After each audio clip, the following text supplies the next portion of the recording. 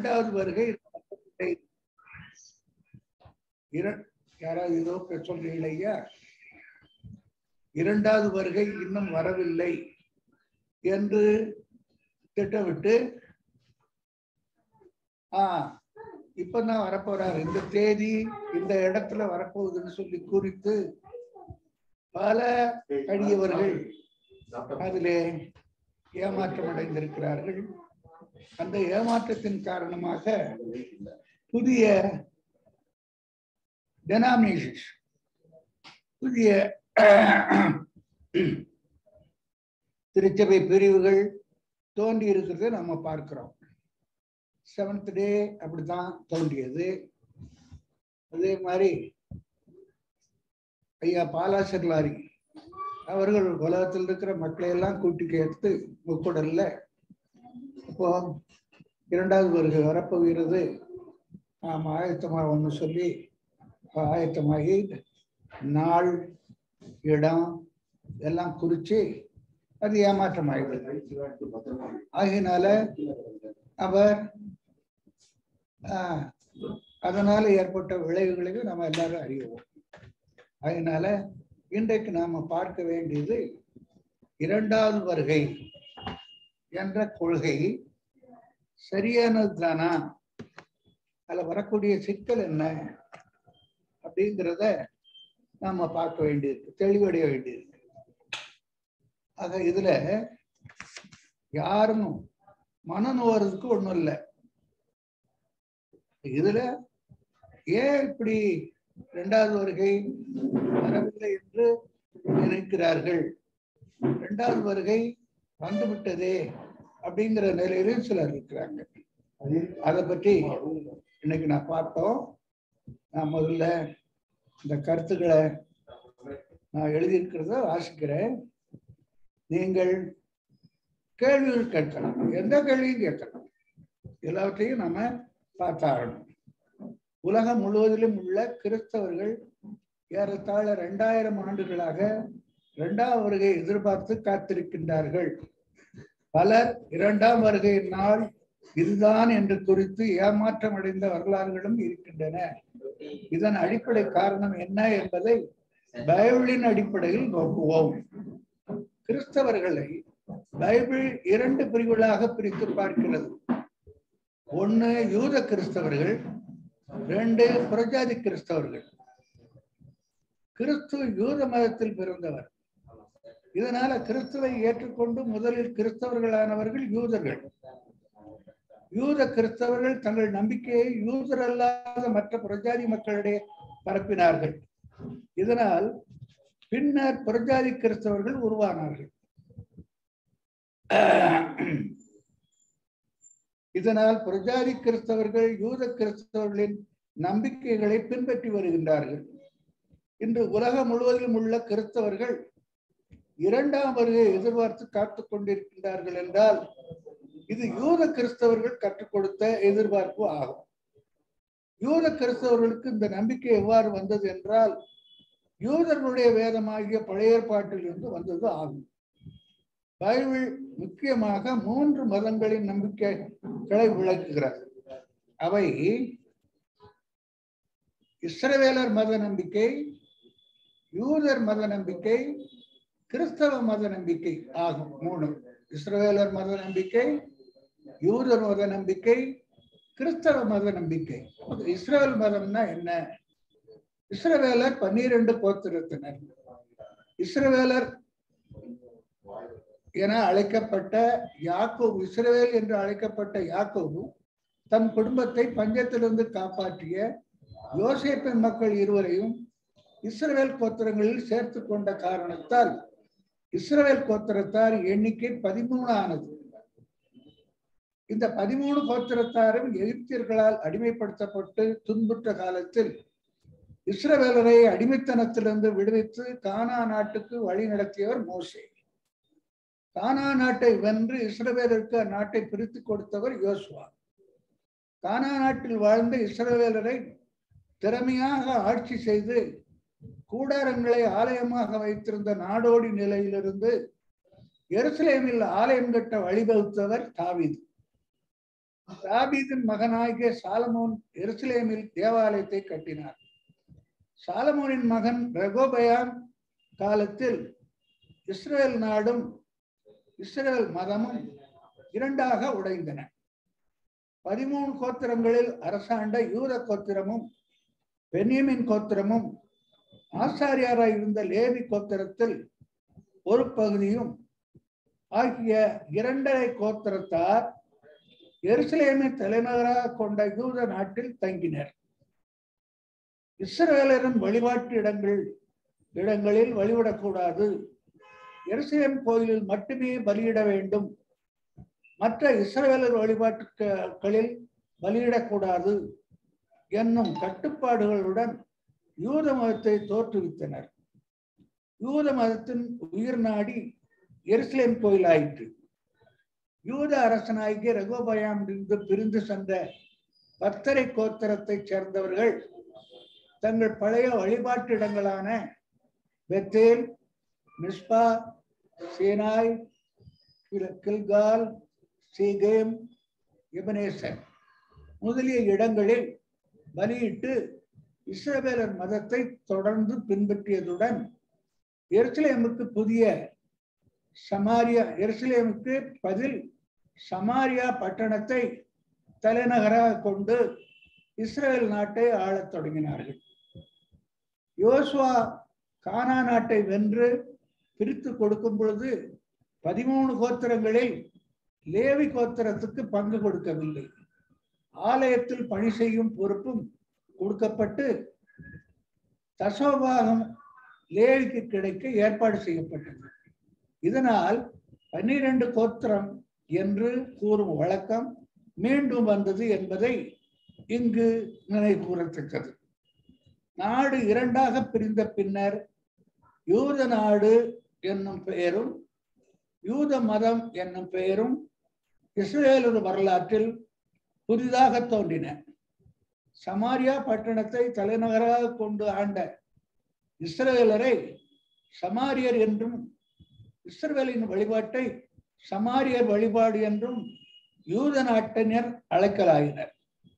சமாரியா நாடு கிமு 721 அசீரியர்களால் பிடிக்கப்பட்ட பின்னர் சமாரியர்களாகிய இஸ்ரவேலரும் சமாரியர் வழிபாடாகிய இஸ்ரவேலர் வழிபாடும் யூத இனத்தவராலும் யூத மதத்தவராலும் அலட்சியமாகவும் இழிவாகவும் நோக்கப்பட்டன.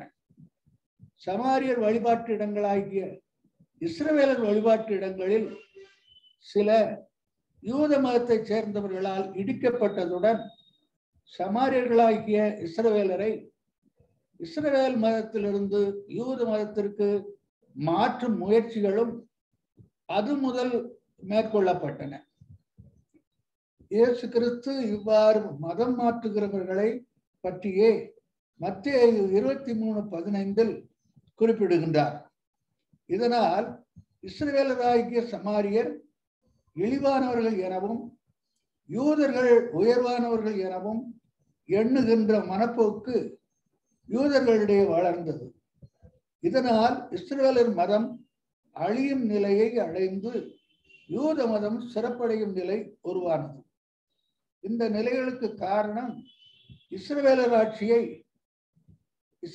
ஆட்சியை இழந்தமையும் யூதர்கள் ஆட்சியில் இருந்தமையுமே ஆகும். யூத மதம் இஸ்ரவேலராகிய சமாரியர் ஆட்சியை இழந்து துன்புற்று இழிவடைந்த காரணத்தால் யூதர்கள் தங்கள் நாட்டையும் தங்கள் ஆட்சியையும் தங்கள் மதத்தையும் மிகவும் உயர்ந்தவையாகவும் தாங்களே தங்கள் தெய்வத்தால் தேர்ந்தெடுக்கப்பட்ட சிறப்புக்குரியவர்கள் எனவும் நம்பத் தொடங்கினர். தங்களது நாடாகிய யூத நாடும் தங்கள் மதமாகிய யூத மதமும் தங்கள் கோயிலாகிய எருசலேம் கோயிலும் தங்கள் தெய்வத்தால் என்றும் அழியாமல் நிலையாக பாதுகாக்கப்படும் என்று உறுதியாக நம்பி மற்றவர்களை இழிவாகவும் மற்ற வழிபாடுகளை இகழவும் தொடங்கினர். அதாவது ஆணவ நிலையின் உச்சியை அடைந்தனர். இந்த நிலையில் பாபிலோனிலிருந்து வந்த ஒரு படை யூத நாட்டை வென்று யூத தேவாலயத்தை தீயிட்டு கொளுத்தி யூத வாலிபர்களை கைதிகளாக அடிமைப்படுத்தி கிமு 586 பாபிலோனுக்கு கொண்டு சென்றது. யூதர்களின் நம்பிக்கைகள் அனைத்தும் தவிடுபொடியாகி எஞ்சியிருந்த யூதர்கள் மிகவும் மனவேதனையில் இருந்தனர். அந்த நேரத்தில் அவர்களுடைய மனவேதனையையும் மனவேதனை குறைக்கவும் மாற்றவும் தீர்க்கதரிசிகள் உருவாகினர். தாவீதின் கோத்திரத்தில் ஒரு வீர அரசன் தோன்றுவான். அவன் யூத நாட்டையும் யூத மதத்தையும் யூத கோயிலையும் திரும்பவும் மிகச் சிறப்புக்குரியோராக எழுப்புவான் என்று யூத மக்களுக்கு புத்துணர்ச்சியை ஊட்டினர். யூதர்களின் தெய்வம் யூதர்களின் எழுச்சிக்கு ஏற்ற வாக்குத்தத்த வாக்கியங்களை கொடுத்திருப்பதாக கூறிய யூதர்களுடைய தளர்ச்சியிலிருந்து அவர்களுடைய எழுச்சியை ஊட்டினர். பாபிலோனில் ஆட்சி மாற்றம் ஏற்பட்டமையால் அடிமைப்படுத்தப்பட்ட யூதர்களுக்கு விடுதலை கிடைக்க தொடங்கியது. விடுதலை அடைந்த யூதர்கள் படிப்படியாக பெருகி கிமு 516 திரும்பவும் எருசலேமின் கோவிலையும் எருசலேமின் மதிலையும் கட்டத் தொடங்கினர். யூத நாட்டிலும் யூத மதத்திலும் எருசலேமின் வழிபாட்டிற்கும் புத்துணர்வு கொடுக்க முயன்றனர்.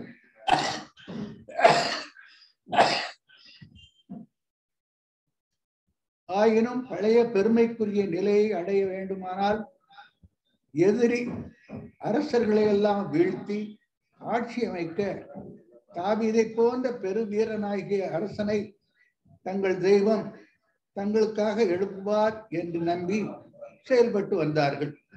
இந்த நம்பிக்கை யூத மத நம்பிக்கையாக மாறியது. யூத மதத்தில் இயேசு கிறிஸ்து பிறந்தார், வளர்ந்தார். இவரே யூதர்கள் எதிர்பார்த்த யூத அரசனாகிய மேசியா என்று சிலர் நம்பத் தொடங்கினர். அவருடைய சீடர்களுக்கும் அந்த நம்பிக்கை இருந்ததை நாம் புதிய ஏற்பாட்டில் பார்க்கின்றோம். இயேசு கிறிஸ்துவின் காலத்தில் யூத நாட்டை ஆண்டவர்கள் ரோமர்கள். யூத அரசனாகிய கிறிஸ்து ரோம ஆட்சியாளர்களை வென்று யூத ராஜ்யத்தை திரும்பவும் நிலைநாட்டுவார் என்று யூத மதத்தினர் முழுமையாக நம்பினர். இயேசு கிறிஸ்துவின் சீடர்கள் அனைவரும் யூத மதத்தில் பிறந்தவர்கள். ஆகையால் இயேசு கிறிஸ்துவின் செயல்பாடுகளை பார்த்து இவரே யூத அரசனாகிய கிறிஸ்து என்று முழுமையாக நம்பத் தொடங்கினர். இயேசு கிறிஸ்துவே யூதர்கள் எதிர்பார்த்த கிறிஸ்துவாகிய மேசியா என்று இயேசு கிறிஸ்துவின் சீடர்கள் முழுமையாக நம்பியமையால் இயேசு கிறிஸ்து ரோமர்களை விரட்டி யூத ராஜ்யத்தை ஸ்தாபிக்க பொழுது அவருடைய சீடர்களாகிய தாங்கள் 12 கோத்திரத்தார்களாகிய இஸ்ரவேலின் மொத்த மக்களையும் ஆளும் நிலைமை அடைவோம் என்பது அவர்களுடைய எதிர்பார்ப்பு. இதனால் இயேசு கிறிஸ்து ஆளும் பொழுது சீடர்களில் யார் முக்கியமான பொறுப்பில் இருப்பது என்பது பற்றி அவர்களிடையே கடும் போட்டி இருந்தமையை நாம் பார்க்கிறோம். இந்த நிலையில் அவர்கள் சிறிதும் எதிர்பாராத முறையில் இயேசு கிறிஸ்து சிலுவையில் அறையப்பட்டு கொலை செய்யப்பட்டது அவர்களுக்கு பெரிய அதிர்ச்சியாக அமைந்தது.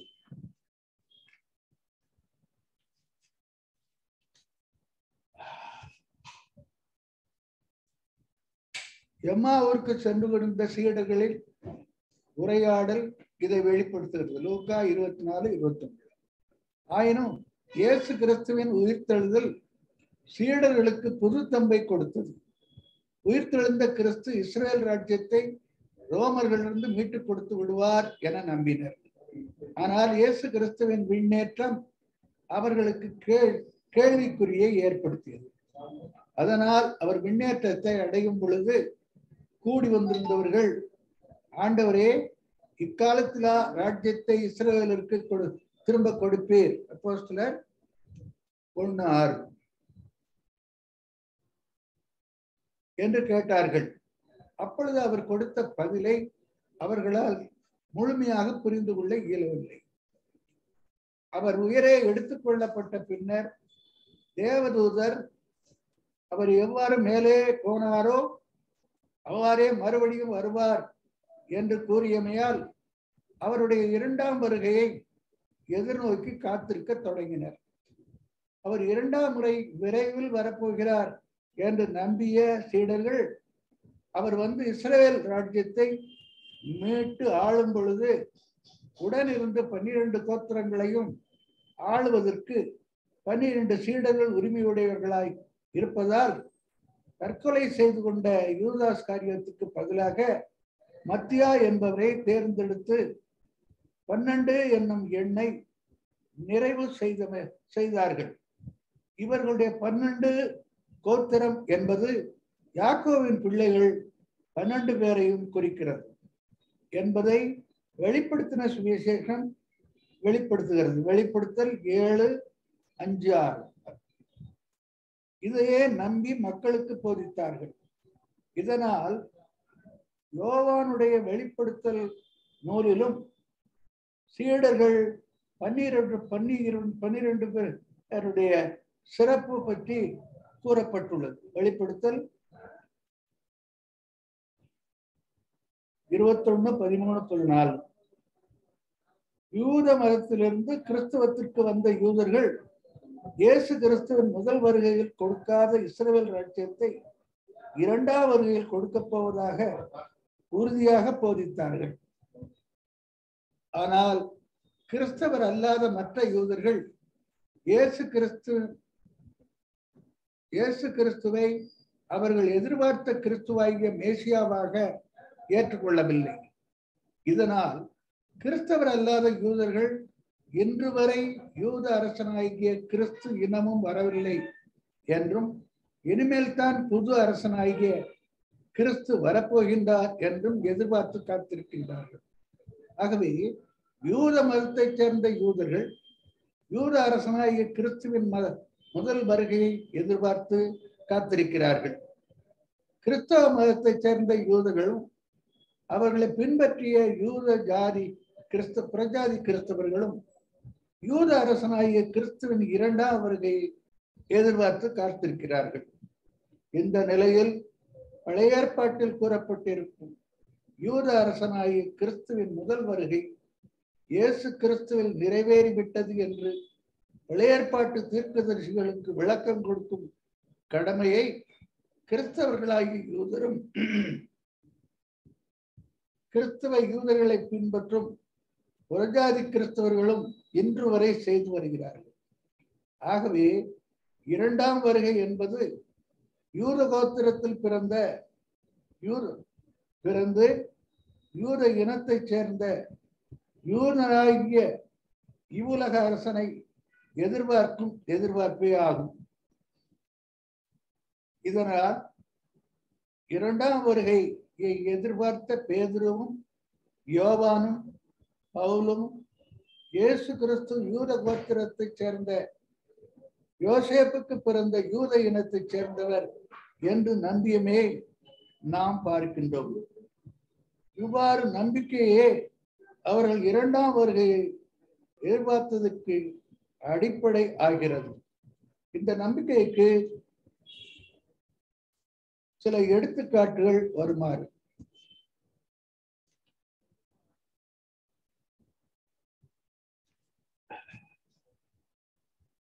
ஒண்ணு பேதுருடையது. அப்போஸ்தலர் 2:30 ஒரு சிங்காசனத்தில் வீற்றிருக்க மாம்சத்தின்படி தாவீதாகிய ஒரு சந்ததியிலே கிறிஸ்துவை எழும்ப பண்ணுவேன்.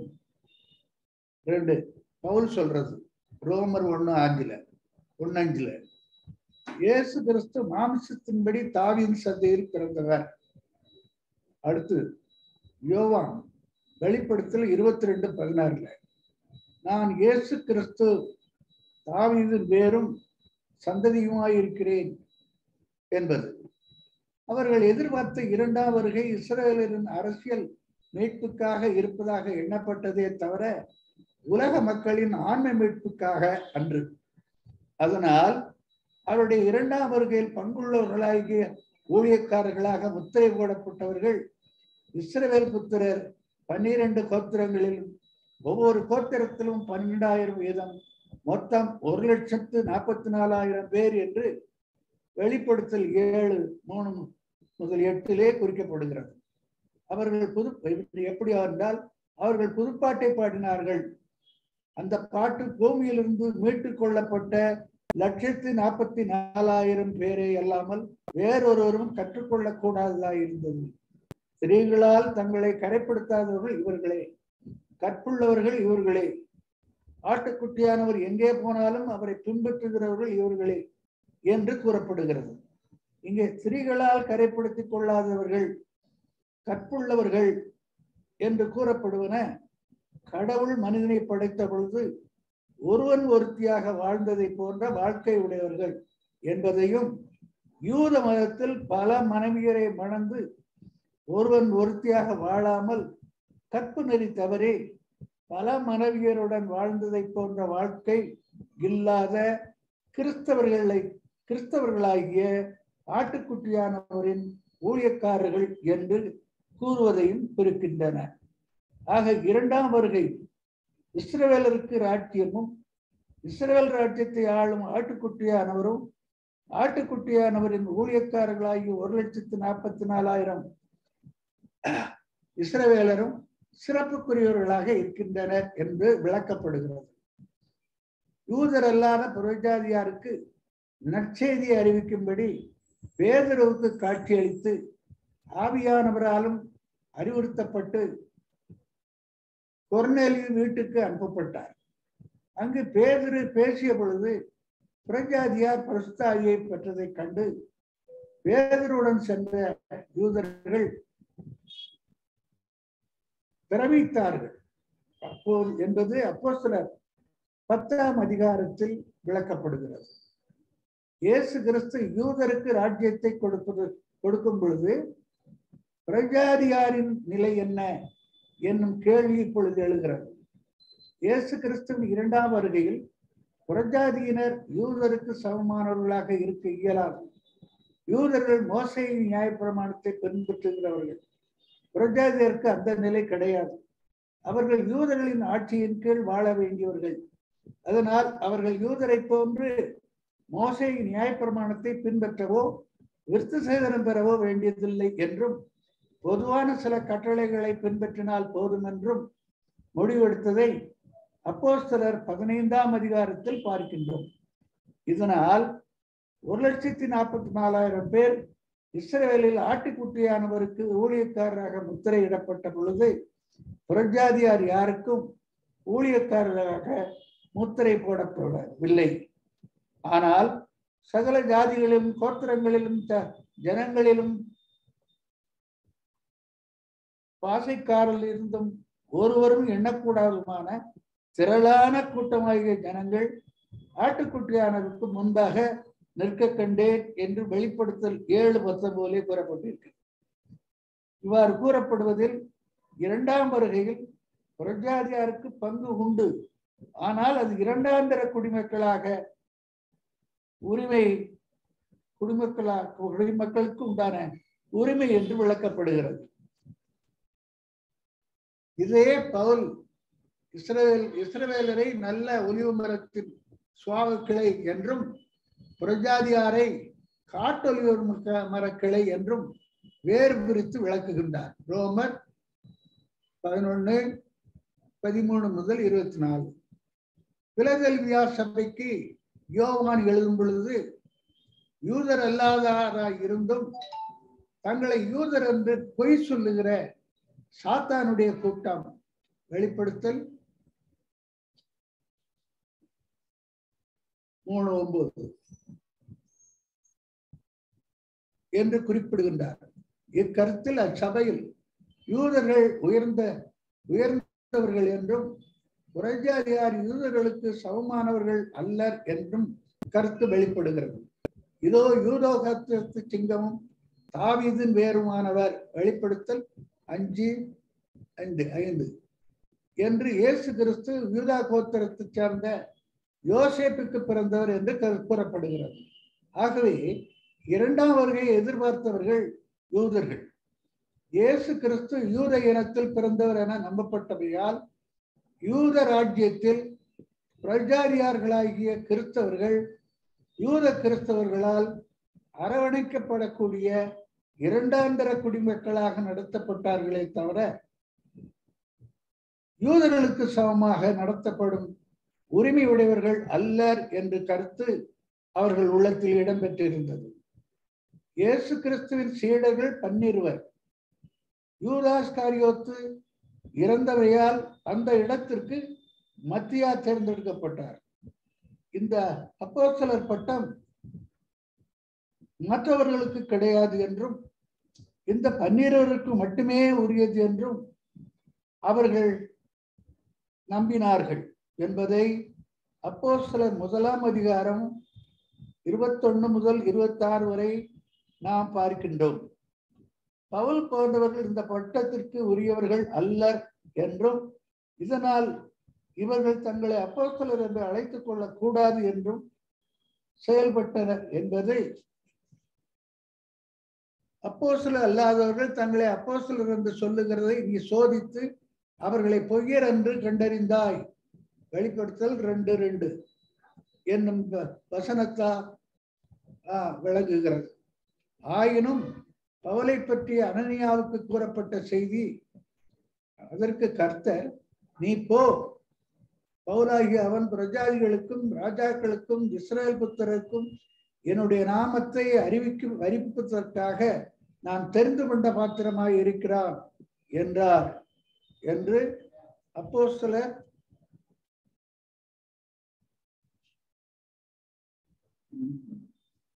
9:15 என்பதாகவே பவுலை 12 ஒப்பிடுவது பொருத்தமற்ற ஒன்றாகும். அவர் இயேசுவால் சிறப்பாக தேர்ந்தெடுக்கப்பட்டவர் என்பதை உள்ளத்தில் வைத்தல் வேண்டும். இஸ்ரவேலருக்கு ராஜ்யத்தை கொடுக்கும் இரண்டாம் வருகை இயேசு கிறிஸ்து உயிர்த்தெழுந்து பரலோகம் சென்று சிறிது காலத்திலேயே இருக்கும் என்று சீடர்கள் உறுதியாக நம்பினார்கள். காரணம், இயேசு கிறிஸ்து சிலுவையில் அறைக்கப்படும் முன்பே இதை பற்றி தெளிவாக கூறியிருந்தார். எவ்வாறு? அன்றியும் அவர் இயேசு கிறிஸ்து அவர்களை நோக்கி, இங்கே நிற்கிறவர்கள் சிலர் தேவனுடைய ராஜ்யம் பலத்தோடே வருவதை காணும் முன் மரணத்தை ருசி பார்ப்பதில்லை என்று மெய்யாகவே உங்களுக்கு சொல்லுகிறேன் என்றார். மத்தேயு 15:26 மற்ற இடத்தில் வருது. பேதுரு யோவானை கண்டு, ஆண்டவரே, இவன் காரியம் என்ன என்றார். அதற்கு இயேசு, நான் வரும் வரை இவன் இருக்க எனக்கு சித்தமானால் உனக்கென்ன, நீ என்னை பின்பற்றி வா என்றார். ஆகையால் அந்த சீசன் மரிப்பதில்லை என்கிற பேச்சு சகோதரருக்குள்ளே பரவிட்டு, இந்த வசனங்களின்படி அவருடைய சீடர்களில் சிலர் வாழும் காலத்திலேயே இரண்டாம் வருகை நிகழ்ந்துவிடும் என்பது தெளிவாக இயேசு கிறிஸ்துவால் கூறப்பட்டது. இதனால் தாங்கள் வாழ்நாளிலேயே தாங்கள் இரண்டாம் வருகையை பார்க்க உறுதியாக நம்பினார்கள். பவுல் இதை குறித்து, இதோ ரகசியத்தை உங்களுக்கு அறிவிக்கிறேன், நாம் எல்லாரும் நித்திரை அடைவதில்லை, ஆயிலும் கடைசி எக்காலம் துணிக்கும் பொழுது ஒரு நிமிஷத்திலே, ஒரு இமைப்பொழுதிலே நாம் எல்லாரும் மறுரூபமாக்கப்படுவோம். பின்பு உயிரோடு இருக்கும் நாமும் கர்த்தருக்கு எதிர்கொண்டு போக மேகங்கள் மேல் அவர்களோடு கூட ஆகாயத்திலே எடுத்துக்கொள்ளப்பட்டு இவ்விதமாய் எப்பொழுதும் கர்த்தருடனே கூட இருப்போம் என்று எழுதியுள்ளார். அவருடைய வாழ்நாளிலேயே இரண்டாம் வருகை நடைபெறப்போவதாக ஒரு உறுதியாக நம்பினார். இயேசு கிறிஸ்துவின் இரண்டாம் வருகை தாமதமான போது இன்னமும் நடைபெறவில்லை. தாமதமாவது ஏன் என்று கேட்கிறவர்களுக்கு பேதுரு, தாமதிக்கிறார் என்று சிலர் எண்ணுகிறபடி கர்த்தர் தமது வாக்குத்தத்தத்தை குறித்து தாமதமாயிராமல் என்றும் தேவனுடைய நாள் சீக்கிரமாய் வரும்படிக்கு மிகுந்த ஆவலோட காத்திருங்கள் என்றும் எழுதியுள்ளார். இயேசு கிறிஸ்து கூறியதும் அப்போஸ்தலர்கள் எதிர்பார்த்ததும் பவுல் திட்டமாக எதிர்பார்த்ததுமாகிய இரண்டாம் வருகை அவர்களுடைய வாழ்நாளில் நிறைவேறவில்லை. ஏன் நிறைவேறவில்லை என்னும் கேள்வி எழுகின்றது. அவர்களுடைய வாழ்நாளில் நிறைவேறது மட்டுமல்ல, இப்பொழுது ஏறத்தாழ 2000 ஆண்டுகள் கடந்து விட்டன, இன்னமும் நிறைவேறவில்லை. இதுவரை அவர் வந்து விடுவார் என்று நம்பி அவர் சொல்லி இருந்த அடையாளங்களை கணக்கிட்டு இந்த நேரத்தில் வந்து விடுவார் என்று நம்பி காத்திருந்த பல கூட்டத்தினர் ஏமாற்றமடைந்த வரலாறுகள் இருக்கின்றன. இது தொடர்ந்து கொண்டிருக்கிறது. பொய் சொல்ல அவர் மனிதர் அல்ல. அவர் கூறியது நிச்சயம் நடந்திருக்க வேண்டும். இரண்டாவது வருகை இன்னமும் நிறைவேறவில்லையா, அல்லது நிறைவேறி விட்டதை சீடர்கள் அறியாமல் போனார்களா என்னும் கேள்விகள் எழுகின்றன. பழைய ஏற்பாட்டு தீர்க்கதரிசனங்களை அடிப்படையாக கொண்டு யூதருடைய ராஜ்யத்தை மீட்டு அவர்களுக்கு கொடுக்க வந்த யூத அரசனாகிய கிறிஸ்துதான் இயேசு கிறிஸ்துவா, அல்லது உலக மக்களை மீட்க வந்த உலக மீட்பராகிய அரசனாகிய கிறிஸ்துவா என்னும் கேள்வி இப்பொழுது எழுகின்றது. இயேசு கிறிஸ்து நம்மை உலக மீட்பராகிய கிறிஸ்து என்று அவருடைய சீடர்களுக்கு கற்றுக் கொடுத்தார். ஆனால் அவர்களோ யூத மீட்பராகிய கிறிஸ்து என்று புரிந்து கொண்டார்களே தவிர உலக மீட்பராகிய கிறிஸ்து என்பதை அவர்களால் புரிந்து கொள்ள இயலவில்லை என்பதை அவர்களுடைய வாழ்நாளில் நடந்த நிகழ்ச்சிகளே நமக்கு விளக்குகின்றன. மத்தேயு 16ஆம் அதிகாரத்தில் 13 முதல் 28 வரை உள்ள வசனங்கள் கூறும் நிகழ்ச்சி இதை தெளிவுபடுத்துகிறது. இயேசு கிறிஸ்துவோ தம்மை உலக மீட்பராக விளக்குகிறார். சீடர்களோ அவரை யூத மீட்பராக பார்க்கிறார்கள். அதுவும் அவர்களுக்கு விருப்பமான நிலை. அவர் தம்மை உலக மீட்பராக விளக்கினாலும் சீடர்கள் அவரை யூத இன மீட்பராக பார்த்தமைக்கு காரணம் அவருடைய ராஜ்யத்தை பற்றி அவர்களால் புரிந்து கொள்ள இயலாமையே ஆகும். இயேசு கிறிஸ்து உலக மக்கள் அனைவரும் மகிழ்ச்சியுடன் வாழ்க்கை வாழக்கூடிய பரலோக ராஜ்யத்தை பற்றி கூறி பரலோக ராஜ்யத்தை பூலோகத்திலேயே உருவாக்கவே தாம் வந்திருப்பதாக கூறுகிறார். அவருடைய சீடர்களோ யூதர்கள் இழந்து போன ராஜ்யமாகிய பூலோக ராஜ்யத்தை மீண்டும் அவர்களுக்கு கொடுக்க வந்தவராக அவரை நம்பினார்கள். இவை ஒன்றுக்கொன்று எதிரான முரண்பட்ட இரண்டு நிலைகளாக இருக்கின்றன. பரலோக ராஜ்ய கருத்துக்கு எதிரான பூலோக ராஜ்யம் கருத்து என்பது பைபிளிலே விளக்கப்படுகிறது. எவ்வாறு? பூலோக ராஜ்யம் வன்முறையால் உருவானது. ஒருவனை கொண்டவன் உடனே சாவான், பலரை கொண்டவன் பட்டம் ஆழ்வான் என்பது உலகம் முழுவதற்கும் பொருந்தும்.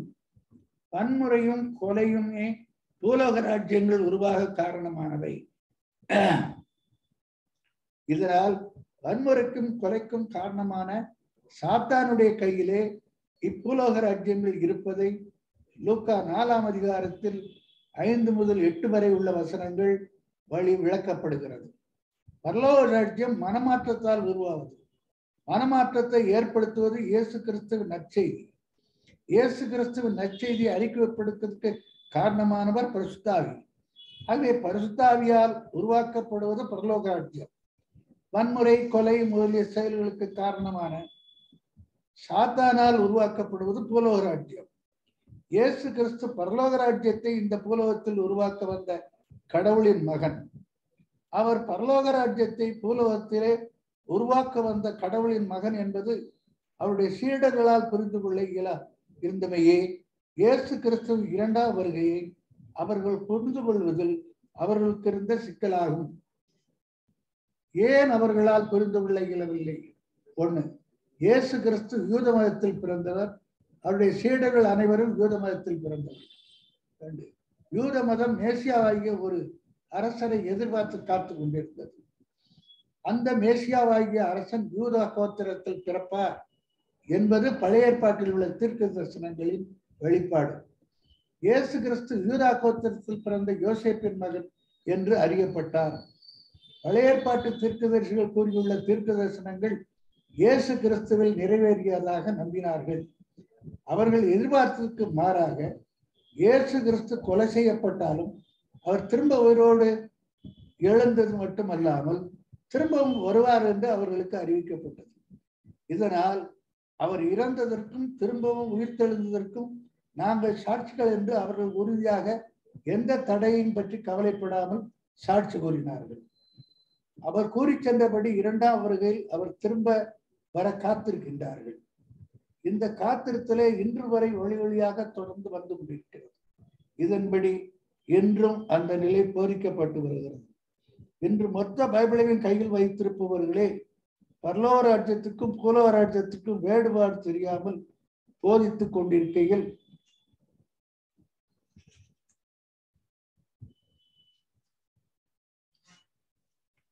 பைபிள் முழுமையும் உருவாகாத அந்த காலத்தில் சீடர்களால் புரிந்து கொள்ள இயலாமல் இருந்ததில் ஆச்சரியப்படுவதற்கு ஒன்றுமில்லை. இயேசு கிறிஸ்து யூதா கோத்திரத்தில் பிறந்த யோசேப்புக்கு பிறந்தவர் இல்லை என்பதை அவர்கள் அறிந்திருக்கவில்லை. அதாவது இயேசு கிறிஸ்துவின் கன்னி பிறப்பு அவர்களுக்கு தெரியவில்லை. உலகத்தில் பரலோக ராஜ்யத்தை உருவாக்க வந்த கடவுளின் மகனே இயேசு கிறிஸ்து என்பதை அவர்கள் அறிந்திருக்கவில்லை. அதாவது பரலோக ராஜ்யம் பற்றி அவர்களுக்கு தெரியாது. இவை இரண்டையும் இயேசு கிறிஸ்து சீடர்களால் ஏன் அறிய முடியவில்லை என்பதற்கான காரணங்களை ஒவ்வொன்றாக பார்ப்போம். இது 2வது பகுதி. இப்ப இதுவரைக்கும் சொல்லப்பட்ட கருத்தை பற்றி உங்களுடைய கேள்விகள், ஆலோசனைகள் சொல்லலாம்.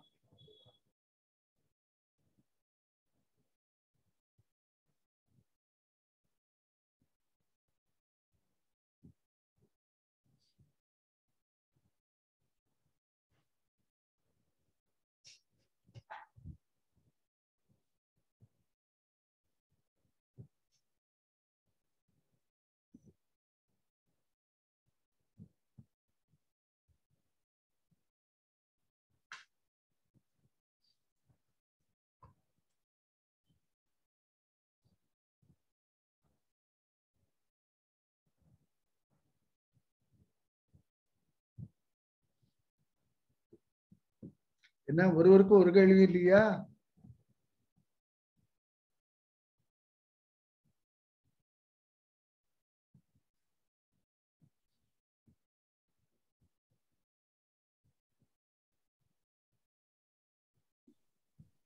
ஐயா வணக்கம். ஐயா எழிலரசி.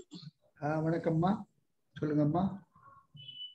ஐயா, அந்த பழைய ஏற்பாட்டுல இறைவாக்கினர்கள் வரிசையா இருக்காங்கல்லங்கய்யா, அவங்களுடைய இறைவாக்குக்கும் இயேசு பெருமானுக்கும் ஏதாவது தொடர்பு இருக்கா? என்ன தொடர்பு அப்படின்றத கொஞ்சம் சொல்லுங்கய்யா. அதாவது அவங்க சொன்ன இறைவாக்கு பழைய ஏற்பாட்டு காலத்துல அந்த மக்கள் தளர்ச்சியுற்ற பொழுது அந்த தளர்ச்சியிலிருந்து அவங்களை விடுவிக்கிறதுக்காக இறைவாக்கினர் தோன்றி அவர்களை தேற்றுறார். அது பூலோகத்துக்குரியதே தவிர பரலோகத்துக்குரியது இல்லை. அந்த தேற்றுதல் அடிப்படையில தான் இங்க இயேசு பெருமானுடைய உயிர்த்தெழுதலையும் அவருடைய 2வது வருகையும் தவறான கோணத்துல பார்க்கிறாங்க. அதனாலதான் இயேசு கிறிஸ்துவனுடைய 2வது வருகையை அவர்களால் புரிந்து கொள்ள முடியவில்லை. சரிதானாமா? இன்னும் சந்தேகம் இருந்தா கேளுங்க. அது சரிதாங்கய்யா. ஆனா இறைவன் மனிதனாக பிறப்பார் அப்படின்றத இறைவாக்கினர்கள் உணர்ந்திருந்தாங்களா? அவங்க யூதர்களுக்கு விடுவிக்க ஒரு மேசியா வர்றாருன்னு தான் உணர்ந்திருந்தாங்களே தவிர கடவுள் மனிதனாக பிறக்கிறாருங்கிற கருத்து அவங்ககிட்ட இல்லை.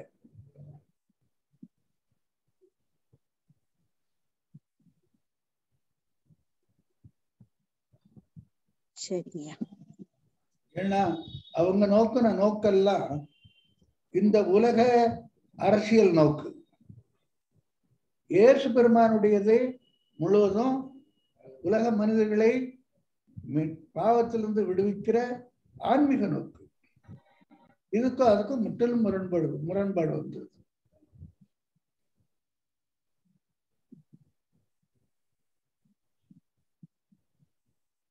சரிதானா? அதுல வேற எதுவும் விளக்கம் சொல்லணுமாமா? இப்போ நம்ம புதிய ஏற்பாட்டை வாசிக்கிறோம். பழைய ஏற்பாட்டோட நம்ம தொடர்பு படுத்தணுமா வேண்டாமா? பழைய ஏற்பாடு பலியை அடிப்படையாக கொண்டது. அந்த பலி சொல்லப்படுவதனாலதான் இயேசு கிறிஸ்து பலியை நாம புரிந்து கொள்ள முடியுது. அதனால பழைய ஏற்பாட்டோட தொடர்பு கொள்ள கூடாதுன்னு சொன்னா அது தப்பாயிடும். பழைய ஏற்பாட்டுல அங்க பலி கொடுத்து பாவ மீட்புக்கு பலி கொடுக்கப்படுவது எப்படிங்கிறத நிறைய விளக்கமா சொல்லப்பட்டதுதான் பழைய ஏற்பாட்டுல. அப்போ அந்த பழைய ஏற்பாட்டு கருத்து உள்ளத்துல நம்ம வச்சாதான் புதிய ஏற்பாட்டுல இவர் பாவ நிவர்த்தியா பலியானார் என்ற கருத்தை நம்ம ஏற்றுக்கொள்ள முடியும், நம்ம புரிந்து கொள்ள முடியும். அதனால தொடர்பு கொள்ள கூடாதுன்னு இல்லை, தொடர்பு கொள்ளலாம் சரியான கோணத்துல. இது அவர்கள் இந்த உலகத்துக்குரிய ஆட்சியை எதிர்பார்க்கிறார்கள். இயேசு பெருமான் பரலோக ஆட்சியை கொண்டு வந்திருக்கிறார். முரண்பாடு இருக்கு. அதை அவர்கள் புரிந்து அதை கையில வச்சுக்கிட்டு இருக்கிற பலர் பழைய ஏற்பாட்டை வற்புறுத்தி எச்சரிக்கை பண்ணுவாங்க. ஏன்னா புதிய ஏற்பாட்டில் உள்ள கருத்து அவர்களுக்கு புரிந்து கொள்ள முடியாத கருத்தா இருக்கு. அதனால பழைய ஏற்பாட்டை வற்புறுத்தி டீச்சிங் எல்லாம் பழைய ஏற்பாட்டில் தான் இருக்கும். அது இயேசு பெருமானுடைய ரட்சிப்பை புரிந்து கொள்ளாமல் திசை திருப்பும் முயற்சியாகும். கேள்வி கேளுங்க.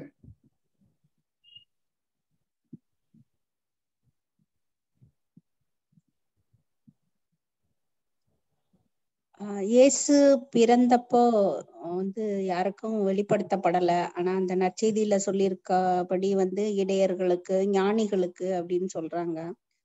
அதுக்கப்புறம் இந்த சக்கரியா கோவில்ல போய் காணிக்க கொடுக்கும்போது அவரு கண்டுபிடிக்கிறாரு அப்படின்னு சொல்லி இருக்கு. அப்ப அது எப்படிங்கய்யா? ஏன் அதுல என்ன சந்தேகம் உங்களுக்கு? இல்ல, அவர் உணர்ந்து கொண்டாரா இந்த குழந்தை பலருடைய வீழ்ச்சிக்கும் எழுச்சிக்கும் காரணமாக இருக்கும் அப்படிலாம் சொல்லும் பொழுது அவர் வந்தவர் இயேசு பெருமானை கடவுள் என்று புரிந்து கொண்டவர்களுக்கு அது புரியும். இயேசு பெருமானை யூத குலத்து ரட்சகர்னு புரிகிறவங்களுக்கு அது புரியாது. இயேசு பெருமான் யூத குல ரட்சகர் இல்லை, அவர் கடவுள். இயேசு பெருமான் உலகம் முழுவதும் உள்ள மக்களுடைய பாவத்தை நீக்குவதற்காக இந்த உலகத்துக்கு வந்தவர். அவரை போய் யோசேப்பின் குமாரன்னு சொன்னா என்ன? யோசேப்புக்கு பிறந்தாரு.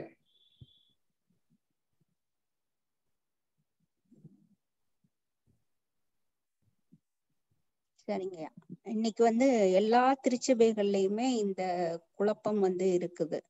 பழைய ஏற்பாட்டு இதை அப்படியே பின்பற்றி இயேசு பெருமானுக்கு அதை புகுத்துற நிலை எல்லா இதுலயுமே இருக்கு அப்படின்றது. எல்லா திருச்சபைக்கும் தலைவர் போப்பாண்டவர்.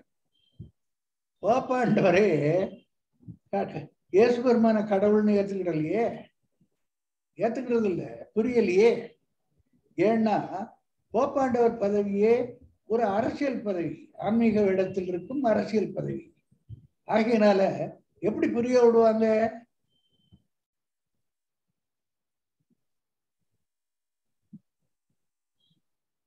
நான் சொல்றது சரியா இருக்குதா?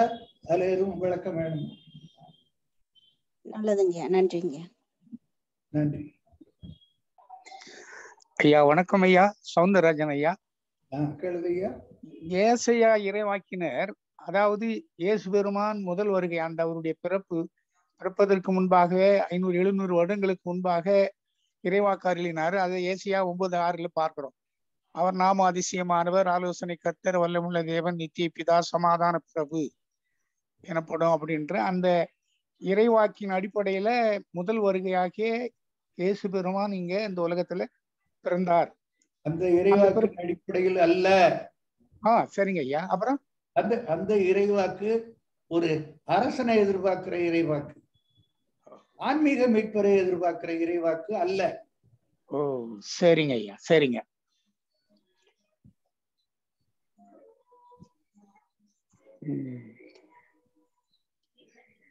ஐயா, இப்போ எனக்கு கேள்வி இல்லை, ஒரு ஆலோசனையா. இப்ப நீங்க நம்ம இது இப்ப படிச்சுட்டு வந்தீங்கல்ல, அப்போ கேட்பொலி மூலமாக நாங்க காதால கேட்டோம். அதே வந்து நம்ம இதுல அந்த பவர் பாயிண்ட்னு சொல்லுவாங்க, அதை வீடியோ மூலமா எடுத்தா நீங்க பேசுறதும் கேட்கும், அதை கண்ணாலையும் நாங்க படிக்கிறதுக்கு நாங்களும் கூட சேர்ந்து அப்படியே படிச்சுட்டு வரலாம். இது ஒரு ஆலோசனை தான் ஐயா. நன்றி ஐயா. செய்துக்கிட்டு இருக்கோம். இப்ப நாம இதே எல்லாரும் கேட்க உலகத்தில் இருக்கிற எல்லாரும் கேட்கறது தானே இந்த டைம் வச்சிருக்கிறோம். அதுல எல்லாரும் எல்லா நாடுல இருந்தும் வந்து இது கேட்கறாங்க. ஆமாய்யா, கேட்கும் போதே இதுலயே இந்த பவர் பாயிண்ட்ல வந்து நாமளும் சேர்ந்து படிக்கலாம். நீங்க படிக்கிறதோட உங்களோட சேர்ந்து படிக்கிற மாதிரி பின்னால அது பேக்ரவுண்ட்ல வரும். அந்த இது எழுத்துக்கள் வரிசை எல்லாரும் சேர்ந்து படிச்சா குழப்பமா இருக்கும். இல்லைங்க ஐயா, இப்ப நாங்க கேட்கறோம்ல, கேட்பொலி மூலமாக ஆடியோல கேட்கிறோம். அதே நேரத்துல அந்த கேட்கறதுனால உங்களுக்கு புரியுதே தவிர நீங்க படிக்க முடியாது. இல்ல, நீங்க படிக்கிறது அப்படியே பின்னால இதுல வரும். நீங்களும் நானும் ஒரே நேரத்துல படிச்சோம்னா அது குழப்பத்தை உருவாக்கும். சரிங்க சரிங்க. படிக்கணும், நீங்க கேட்கணும். சரி, நீங்க கேள்வி கேட்கணும், நான் பதில் சொல்லணும். சரிங்க. ஸ்டெப்பா தானே போக முடியும். சரிங்க ஐயா, நன்றி ஐயா.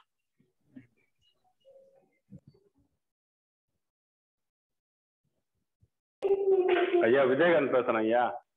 சொல்லுங்க தம்பி. ஒரு விஷயம், முதல்ல சவுந்தர அண்ணனுக்கு ஒரு தகவல் சொல்லலாம் ஐயா. அண்ணா சவுந்தர அண்ணன் ஐயா அந்த வாசிச்ச அந்த புத்தகம் நமக்கு அவைலபிளா இருக்கு. ஆமா இருக்குது, இது புத்தகம் இருக்கு, நம்ம கையில எல்லாம் இருக்கு. ஆனா புத்தகம் இல்லாதவங்களுக்கு நான் நினைச்சேன் பவர் பாயிண்ட்ல நம்ம போட்டு கிளாஸ்ல எடுத்து சொல்லுவோம்ல. இல்லண்ணா, இப்போ பவர் பாயிண்ட் பண்ணணும்னா தினமும் பண்ணணும். அது இன்னும் கூட நிறைய ஒர்க் வந்து நமக்கு. சரிங்க சரிங்க. ஆமா, அதனால ஐயா சொன்ன மாதிரி சொல்றத கேட்டுட்டு நம்ம கேள்வி கேட்டு அந்த மாதிரி அவரோட அந்த உரையாடல் பண்றதுதான் இந்த வகுப்பினுடைய முக்கியமான நோக்கம். நல்லது நல்லது. அதனால நான் ஒரு ஆலோசனையா தான் சொன்னேன். ஏன்னா அதையும் கேட்பொலி மூலமாக கேட்கலாம், அதே நேரத்துல ஐயா படிக்கிறது அப்படி சேர்ந்து படிச்சுட்டே வரலாம் அப்படின்னு நினைச்சேன். வேற ஒண்ணு படிச்சா குழப்பம் ஐயா. நான் அதை சொல்லி சரிங்க ஐயா. எப்படி சேர்ந்து படிக்கிறீங்க? நானே வாசிக்கும் பொழுது கண்ணை பாதிக்கிறதுனால நிறுத்தி வாசிக்க வேண்டியது. சேர்ந்து படிச்சா எப்படி சேர்ந்து படிக்க முடியும் ஐயா? அப்புறம் எனக்கு ஒரு கேள்விங்க ஐயா. கேளுங்க. அதாவது இப்போ இயேசு பெருமான் வந்து யோசேப்புக்கு பிறக்கவில்லை அப்படின்றத நாம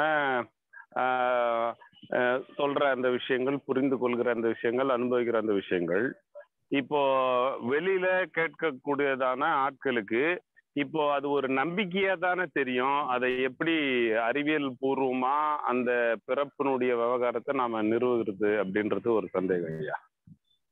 வெளியில இருந்து கேட்கிறவனுக்கு கடவுள் நம்பிக்கை இல்லாம கேட்பான். அவனுக்கு முதல்ல கடவுள் நம்பிக்கை உருவாக்கணும்ல. கடவுள் நம்பிக்கை உருவாக்கினா இயேசு பெருமான் கடவுள் என்பதை புரிய முடியும். கடவுள் நம்பிக்கை இல்லாதவன் இயேசு பெருமான கடவுள்னு எப்படி புரிவான்? அவன் புரிந்து கொள்ளவே முடியாது. சரிதானே நான் சொல்றது? சரிதான். அப்போ நாம வந்து முதல்ல அவர்களுக்கு கடவுளுடைய அந்த விவகாரங்களை அனுபவிக்கிற அந்த ஒரு அனுபவத்துக்கு கொண்டு வர்றதுக்கு முயற்சி செய்யணும். ஆமா, அதுக்கப்புறம் தான் நம்ம இயேசு பெருமானுடைய அந்த பிறப்பு, அவருடைய ரட்சிப்பு விவகாரங்களை சொல்ல முடியும். ஆமா ஆமா, கடவுள் நம்பிக்கை நானே கடவுள்னு சொல்லிக்கிட்டு இருக்கிறவங்கிட்ட போய் இயேசு பெருமான் கடவுள்னு சொன்னா அவன் நம்மளை பத்தி சிரிப்பான். அவனுக்கு கடவுள் நம்பிக்கையை முதல்ல கடவுள் நம்பிக்கை விட்டுறது இல்லை, கடவுளை புரிய வைக்கணும் இல்லையா? இந்த கடவுளை புரிய வைக்கிறது தான். அப்போ மனிதனை கடவுள் படைத்தார் என்றால் அந்த கடவுளை படைத்தது யார் அப்படிங்கிற கேள்விக்கு நம்ம பதில் கொடுத்து யூனிவர்சலா விளக்கணும். அவனா முதல்ல நம்மகிட்ட கேட்கறதுக்கு நேரத்தை ஒதுக்கணும்ல, அவன் நம்பி வரணும்ல. நீ என்ன சொல்றது, நான் என்ன கேட்கறதுன்னு போயிட்டானா அவனுக்கு எப்படி உணர்த்துறது?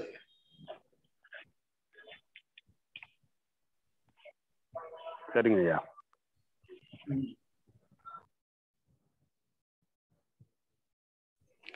ஐயா சொல்லுங்க ஐயா. என்னோட பேரு நோவா ராஜேஷ், ஆம்பூர்ல இருந்து பேசுறேன் ஐயா. ஆம்பூர்ல இருந்து பேசுறீங்களா? சொல்லுங்க.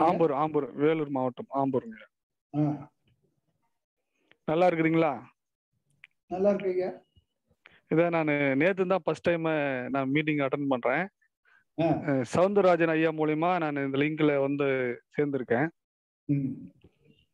ரொம்ப பிரயோஜனமா இருக்கு இந்த வகுப்புகள், தொடர்ந்து கற்றுக்கொள்ளணும்னு வாஞ்சியா இருக்கிறேன். கடவுள் நடத்துவாங்க. எனக்கு ஒரு சந்தேகம் என்னன்னா, இப்ப அநேக திருச்சபைகள் பிரிவினைகள் அதிகமா காணப்படுது. இத வேதத்திற்கு சரியா இல்லையான்னு தெரியல. வேதத்தை சரியா அவங்க புரிந்து கொள்ளலையா, இல்ல தேவனையுடைய வெளிப்பாடுன்றாங்க. ஒவ்வொரு திருச்சபைகளுக்கும் ஒவ்வொரு கோட்பாடுகள் வச்சிருக்கிறாங்க. சிபிஎம் ஒரு தனியா ஒரு கோட்பாடு வச்சிருக்கிறாங்க, லுத்ரன், சிஎஸ்ஐ, அது மாதிரி நிறைய ஒவ்வொரு சபைகளும் ஒவ்வொரு தனித்தனியா உபதேசங்களும் தனித்தனி சட்டங்களும் திட்டங்களும் வச்சிருக்கிறாங்க. ரோமான் கத்தோலிக்க தனியா ஒரு சட்ட திட்டங்கள் வச்சிருக்காங்க. ஆனா வேதம் ஒன்றுதான், தேவன் ஒன்றுதான். ஆனா அவங்களுடைய உபதேசங்களும் ஒவ்வொன்றும் ஒவ்வொரு விதமா இருக்குதுங்க ஐயா. அதுக்கு ஏன் காரணம்? ஒரு சிலர் என்னன்றாங்க, உங்களுக்குள்ளே ஒற்றுமை இல்லை, உங்க திருச்சபைக்குள்ளே ஒற்றுமை இல்லை, இத்தனை திருச்சபைகள் பிரிவினைகள் அதிகமா காணப்படுது அப்படின்னு சொல்லி மற்ற மதத்தினர் வந்து நம்மளை ஏத்தி பேசுற மாதிரி எல்லாம் காணப்படுது ஐயா. ஒவ்வொரு சபைகளிலும் ஒவ்வொரு விதமான உபதேசங்களுக்கு இருக்குது. அது என்ன காரணமா இருக்கும் ஐயா? எது சரியான உபதேசமா இருக்கும்னு நினைக்கிறீங்க ஐயா? அதாவது ஒவ்வொரு சபையும் ஒவ்வொரு விதமா உபதேசிப்பதற்கு அடிப்படை காரணம் பொருளாசை. பொருளாசை இல்லைன்னு சொன்னா எல்லாம் உண்மை அறிய ஆரம்பிச்சிருவாங்க. பொருளாசை இருக்கிறதுனாலதான் ஒரு சபையில இருக்கிறாரு, அந்த சபையில இருக்கும் பொழுதே அவருக்கு பொருளாசை வந்துடுது. சபையில உறுப்பினரா போய் சேர்ந்தவருக்கு பொருளாசை வந்துடுது. இது நல்லா பிழைக்கிறதுக்கு வழியா இருக்க, நாம ஒரு சபை போடலாமேன்னு அவருக்கு உள்ளத்துல எண்ணம் வருது. அவர் ஒரு சபை போடுறாரு. இது யார் தடுக்கிறது? பொருளாசை சாத்தான் கொடுக்கிறது. சாத்தானுக்கு உட்பட்டு போயிடுறாங்க. சரியா சொல்றேனா? தவறு இருந்தா கேள்வி எழுது ஐயா. சரிதாங்க ஐயா. இது தனிப்பனையோ சுயாதீன திருச்சபைகளுக்கு வந்து இது பொருந்துங்க ஐயா. 100% பொருந்தும் ஐயா. அதை எல்லா சபைகளுக்கும் இருக்கிறாரு, பிரிஞ்சு போய் சபையை ஆரம்பிச்சு அதை தனியா செய்யறாரு. சரிதாங்க ஐயா. இப்போ ரோமன் கத்தோலிக்க சபையுடைய உபதேசமும் சிபிஎம் உடைய சபை உபதேசங்கள் மாறுதலா இருக்குதுங்க ஐயா. உபதேசம் வித்தியாசமா உண்மை அறிய விரும்பலையா? ரெண்டு பேரும் உண்மை அறிய விரும்பல. அப்ப பிரிவினை தானே. அப்ப சத்தியத்தை சரியா புரிந்து கொள்ளலையா? புரியல இல்லையா? நான் சொன்ன விரும்பலைன்னு சொல்றேன், புரியலன்னு நீங்க சொல்றியே. விரும்பலைங்கிறது வேற, புரியலைங்கிறது வேற. சத்தியத்தை சரியா புரிகிறதுக்கு பைபிள்ல எல்லா வாய்ப்பும் இருக்கு. நான் விரும்பல.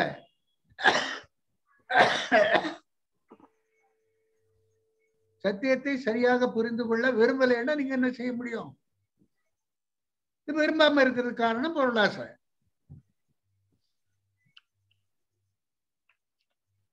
சரிங்க ஐயா. சரி, நன்றி ஐயா. ஐயா இன்னொரு கேள்வி கேட்கலாமா? கேளுங்க ஐயா. ஐயா, அப்போஸ்தலர்கள் ஆதி திருச்சபையில 12 அப்போஸ்தலர்கள் இருக்கிறாங்க. சரி. அப்போஸ்தலர் பட்டம் கொடுக்கப்பட்டது. ஒரு சில உபதேசங்கள் என்ன சொல்றாங்க, ஆதி திருச்சபையோடு அந்த 12 அப்போஸ்தலர் உபதேசம் அந்த ஊழியம் முடிந்துட்டு இன்றைய காலகட்டத்திலயோ இல்ல அதுக்கு மேலேயோ ஆண்டவர் வந்து அப்போஸ்தலர் ஊழியத்தை கொடுக்கப்படவில்லை, அந்த அழைப்பு கிடையாது, 12 பேருக்கு மாத்திரம்தான் அப்படின்னு சொல்றாங்க. இது சரியாங்க ஐயா? அது எப்படி? அவங்க உபதேசத்தை கேட்டவங்க அதே கருத்தை மற்றவங்களுக்கு சொல்லணும்ல, மற்றவங்களுக்கு சொல்லக்கூடாத?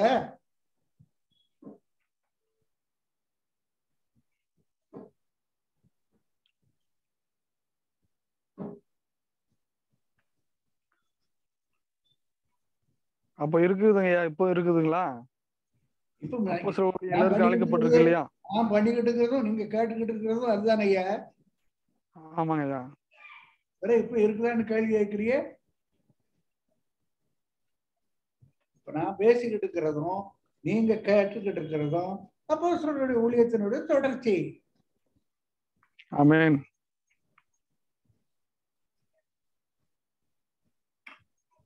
நன்றிங்க ஐயா. நன்றி ஐயா. நன்றி.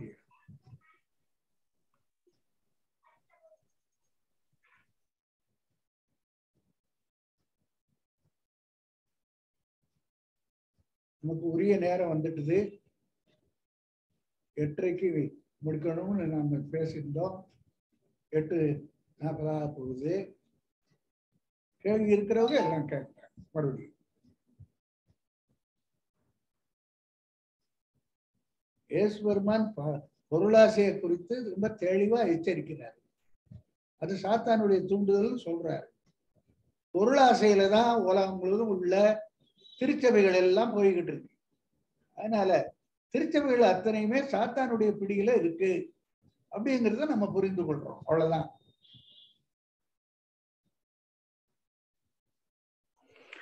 ஐயா சொல்லுங்க ஐயா. அப்போ பொருளாசை உள்ள திருச்சபையோ பொருளாசை உள்ள மனுஷனோ பரலோக ராஜ்யத்துக்கு போக முடியாதுல்ல? அவங்களுக்கு நியமிக்கப்பட்டாச்சியா சாத்தானுடைய பிள்ளைகளாக. பரலோக ராஜ்யத்துக்கு எங்க போவ?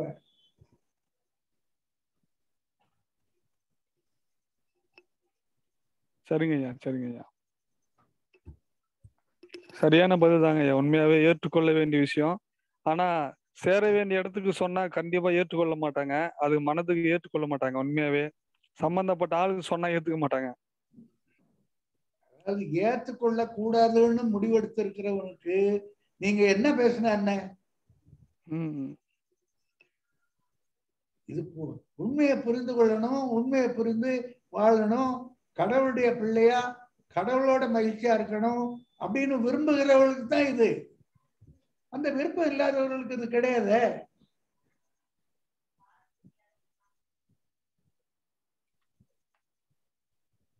சரிங்க ஐயா, சரிங்க ஐயா. வேற யாராவது?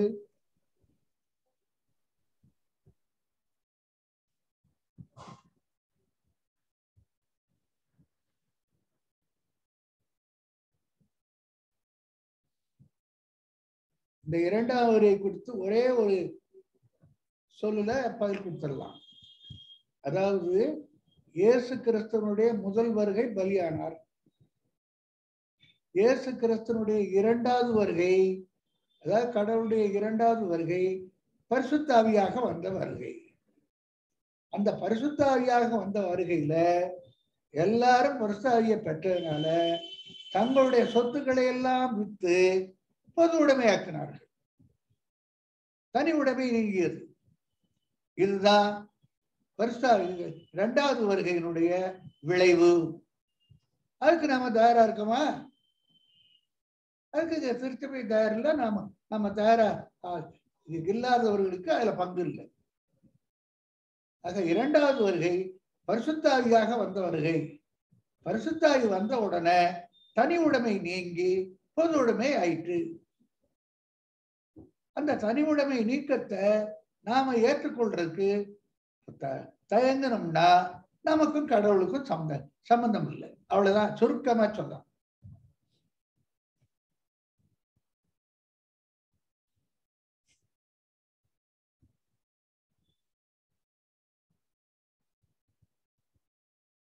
அடிப்படை தேவைகள் எனக்கு போதும். உணவு, உடை, உறைவிடம் நம்மளும் வேணும். அவ்வளவுதானே. அதுக்கு என்ன தேவையோ அது போதும்னு நினைக்கிற நினைப்பு தான் பரலோக ராஜ்யத்துல இடம் கொடுக்கிறது. அந்த நினைப்பு இல்லைன்னா பரலோக ராஜ்யத்துல இடம் இல்லை.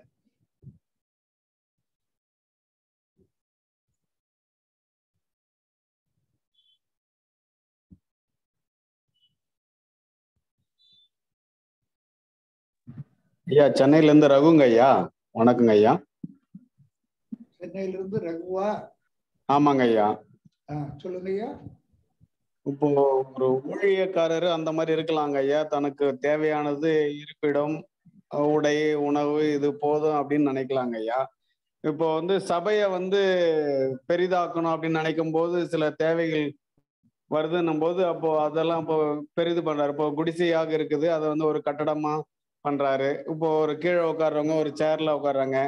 இப்போ ஃபேனா இருக்கிறது இப்போ ஏசியா மாத்துறாங்க. அப்படின்றதெல்லாம் இதெல்லாம் பொருளாசையில வருமா, இல்லைன்னா சபையை வந்து மக்களுக்கு சௌகரியத்தை உண்டுபடுத்துற மாதிரி அதுல வருமாங்க ஐயா? ஐயா, அவரு சபையை பெரிதுபடுத்த வேண்டும் நினைக்கிறது எதுக்காக? மக்களுக்கு சௌகரியமா இருக்கிறதுக்காக அப்படின்னு எடுத்துக்கலாம் ஐயா. மக்களுக்கு சௌகரியமா இருக்கிறதுக்கா, இவருக்கு வருமானம் கூடுறதுக்கா? அவரு நீங்க சொல்ற மாதிரி வந்து அவர் எனக்கு போதும், எனக்கு இருக்க இடம், உடை, உணவு எல்லாம் போதும் சொல்றாருங்க. வர்றவங்களுக்கு இப்ப இடம் பற்றாக்குறையா இருக்குது, குடிசையா இருக்குது, எவ்வளவு நாளுக்கு குடிசையாவே இருக்கிறது, ஒரு கட்டடமா மாத்துவோம் அப்படின்னு நினைக்கும் போதுங்க ஐயா, அது பொருளாசையில் வருமா ஐயா? எத்தனை கட்டடம் வேணும் மாதிரிங்க ஐயா? இப்போ ஒரு 50 பேர் வர்ற இடத்துல ஒரு 100 பேர் வராங்க, 150 பேர் வராங்க. இப்போ உதாரணத்துக்கு கிளை சபைகள் உருவாக்குறாங்க ஐயா, அப்போ அதெல்லாம் வந்து பொருளாசையில வருமா ஐயா? அடிப்படையில அவருக்கு பொருளாசை இல்லை அப்படின்னு அவருக்கு தெளிவா வந்துட்டாருன்னா பிரச்சனையே கிடையாது. சரிங்க. பொருளாசையோட சேர்த்து இது நமக்கு 100 பேர் தானே வராங்க, இது 500 ஆக்கணுமே அப்படின்னு ஆசை அவருக்கே வரணும். இது ஆத்ம ஆதாயம் தானே படுத்துறாங்க. இவர் ஆத்மாவே போயிருது, பிறகு இவருக்கு ஆத்ம ஆதாயம் பண்ண. சரிங்க. இவர் ஆத்மாவே பொருளாசையில போயிடுது, இவருமே ஆத்ம ஆதாயம் செய்ய போறாரு. அது காரணம் சொல்றது. சரி சரி சரி. பணக்காரன் ஆறதுக்கு காரணம் சொல்றது. சரிங்க. சரிங்க, நன்றிங்க. வேற யாராவது இறுதியாக கேள்வி கேட்க முடியும்? கேள்வி.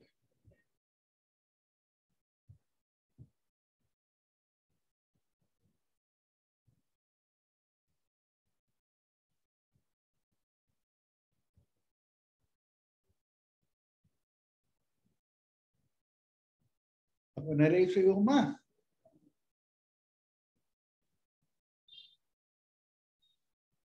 ஏதாவது கேள்வி இருந்தா கேளுங்க ஐயா. நிறைவு செய்ய போறோம். நிறைவு ஜெபம் முடிச்சுட்டு நாம முடிக்க போறோம்.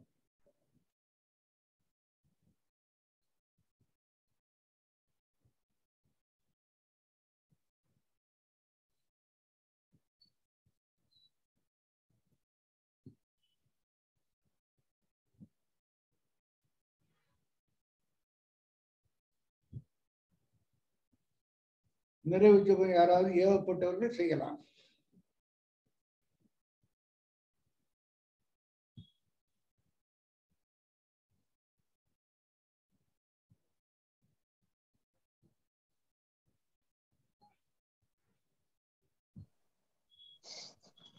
அன்பின் ஆண்டவரே, சர்வ வெள்ளமுள்ள கர்த்தாவே, உடைய பரிசுத்த நாமத்தை ஸ்தோத்திரிக்கிறோம். ஆண்டவரே, உம்முடைய சத்தியம் எங்களுக்கு ஞானார்த்தமாக மறைபொருளாக கொடுக்கப்பட்டுள்ளது. இயேசு பெருமான் பொதுவான மக்களிடத்திலே பேசும் பொழுது மறைபொருளாக பேசி தனியாக தன்னுடைய சீசர்களோடு இருக்கையில் அந்த மறைபொருளுக்குரிய விளக்கத்தை கொடுத்ததாக நம்முடைய வேதத்திலே வாசிக்கிறோம். அதே போல எத்தனையோ காரியங்கள், விஷயங்கள் புரியாதபடி இருந்தாலும் கூட தனிப்பட்ட முறையில் ஆராயும் பொழுது, நம்முடைய வேதத்தை ஆராயும் பொழுது அதில் உண்மைகள் எங்களுக்கு தெரியும் விதமாக இருக்கிறது. அவ்வாறான வேதத்தினுடைய மறைபொருள்களை தெரிந்து கொள்ளக்கூடிய வகையிலான இந்த தொடர் சொற்பொழிவுகள் நிகழ்த்துவதற்கு இப்படி ஒரு நல்ல வாய்ப்பு கிடைத்ததற்காக ஆண்டவருக்கு நன்றி செலுத்துகிறேன். இயேசு பெருமான், இப்பேரண்டத்தை ஆளும் கடவுளாகிய இயேசு பெருமானுடைய ரட்சிப்பு, மீட்பு ஆகியவற்றை அறிவில் சிறந்தவர்கள், நன்கு படித்தவர்கள், தெளிவானவர்கள், சிந்திக்கும் திறன் உடையவர்களிடத்திலே தெரியப்படுத்தும் விதமாக மூட நம்பிக்கையில் அல்லது விவரம் தெரியாத படிக்காத ஏழைகளிடத்திலே செலுத்தப்படாமல் தேர்ந்த அறிஞர்கள் மத்தியிலே உடைய சத்தியத்தை விளக்குவதற்கு இவ்வாறு ஒரு ஏற்பாட்டை செய்திருக்கிறீர். யூனிவர்சிட்டி ஆஃப் சோலாலஜி என்ற இந்த ஒரு அமைப்பை தொடங்குவதற்கு தேவரீர் கொடுத்திருக்கிற எல்லா விதமான வாய்ப்புகளுக்கும், இதை சிறப்பாக நடத்துவதற்கு பல நல்ல உள்ளங்களை எழுப்பி இருப்பதற்கும், பலரும் பல பொறுப்புகளை எடுத்துக்கொண்டு இந்த ஊழியம் சிறப்பாக நடத்துவதற்கு தேவரீர் கிருபையும் கருணையும் இரக்கமும் காட்டியுள்ளதற்கும் நன்றி செலுத்துகிறோம். இரண்டாவது முறையாக கொரோனாவிலே பாதிக்கப்பட்டும் எழுந்து வந்து உற்சாகமாக உம்முடைய வார்த்தைகளை எங்களிடத்திலே பேசும் விதமாக தெய்வநாயகம் ஐயா அவர்களை நீர் ஆசீர்வதித்து வைத்திருப்பதற்காக கர்த்தாவே உமக்கு நன்றி செலுத்துகிறோம். இந்த குழுவிலே பயணிக்கும் அனைவரையும் தேவரீர் ஆசீர்வதியும். இன்னும் ஏராளமான மக்கள் வருங்காலங்களிலே உண்மையான சத்தியத்தை அறிந்து கொள்ள இந்த ஊழியத்தினுடைய எல்லையை விரிவுபடுத்த வேண்டும் என்று ஜெபிக்கிறோம். சர்வ வல்லமையுள்ள பேரண்டத்தின் ஆளுகின்ற ஆண்டவராகி இருக்கிற இயேசு பெருமானின் திருநாமத்திலே திருப்பெயரிலே உம்மிடத்திலே வேண்டுகிறோம். எங்கள் வேண்டுதல்களை விண்ணப்பங்களை அங்கீகரித்து ஆசீர்வதியும் பரமபிதாவே. ஆமேன். ஆமேன். ஆமேன். தென்னாருடைய சிவனே போற்றி. எந்நாட்டவர்க்கு இறைவா போற்றி. தென்னாருடைய சிவனே போற்றி. எந்நாட்டவர்க்கும் இறைவா போற்றி. நாடுடைய சிவனே போற்றி. எந்நாட்டவர்க்கும் இறைவா போற்றி. அல்லேலூயா. அல்லேலூயா. அல்லேலூயா. எல்லாருக்கும் நன்றி ஐயா. அனைவருக்கும் நன்றி. நன்றி. அனைவருக்கும் நன்றி.